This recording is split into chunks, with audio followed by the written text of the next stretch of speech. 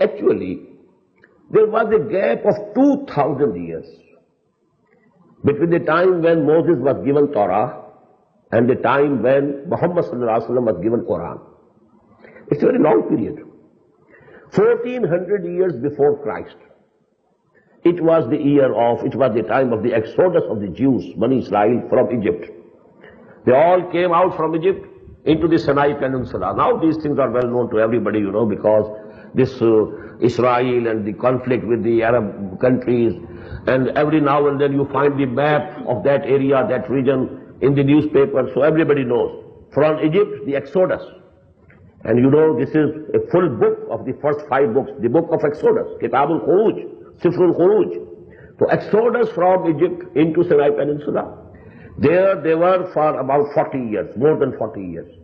Because when the commandment came to them to go to war against the Philistines, the people, Philistines they were called at that time, and those were, mushrikeen, to go to war against them, they refused to go to war, and they were given the punishment that they will remain and roam here in this desert for 40 years. فَإِنَّهَا مُحَرَّمَةٌ عَلَيْهِمْ 40 سَنَةً يَتِيهُونَ فِي الْأَرْضِ. Actually, before that time, Hazrat Musa alayhi salam was called to Tur, the mountain, Jabal Tur, and there he was given these commandments. But this, gap of 2000 years, why I was mentioning it? Because during these 2000 years, a process of social evolution went. It went on and on. Till that time when Moses was given Torah, the human society actually, it had not gone to the level of social evolution that a concept of state could be there. No state. Actually only society.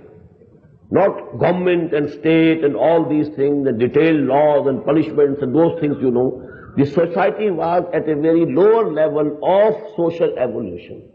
So actually in Quran, because it was revealed 2000 years after Torah, it is actually the complete code of life. Here you have the total guidance regarding the state. What shape Islamic state should take.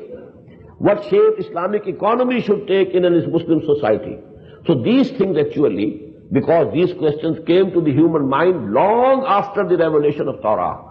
The complications of the social order, the political system and the economic system and so on, these things, they came to human mind and human understanding and level of consciousness of humanity much later. So actually this is the topmost guidance that the humanity needed at that time. When Hazrat Musa alayhi salatu wasalam was given Torah, this is the final guidance for that time.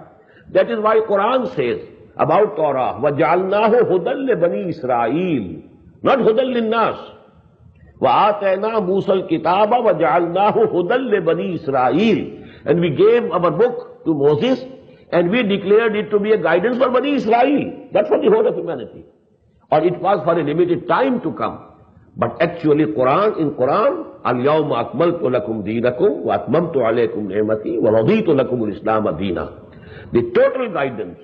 And because now we have the concept of a state, a political system, what form it should take, and the concept of an economic system.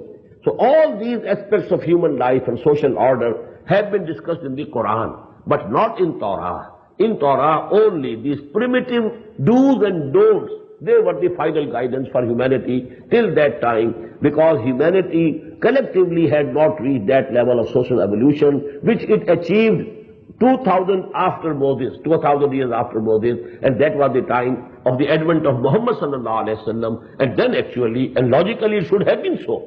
The total and final guidance was given in the Quran. So that difference one should keep in mind.